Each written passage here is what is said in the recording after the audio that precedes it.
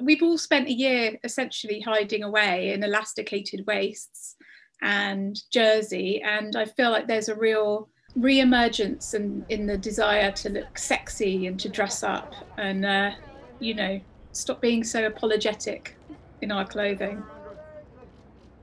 Two of the things I noticed were full look, and that's something that we've missed this season, and these huge skirts with their epic volumes, which was just great to see.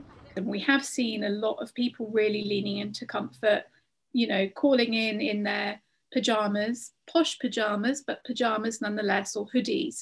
And I still feel like people were slightly bending the rules and going for a more casual spirit. So we saw that with Chloe Zhao with her trainers, but yet still looking respectful, and Riz Ahmed and Daniel Kaluuya wearing black t-shirts rather than a full tux. It's something we've seen all award season, where you've had this kind of new old Hollywood, where people have really been wearing like gowns. And someone I think that did that really well last night was Vanessa Kirby.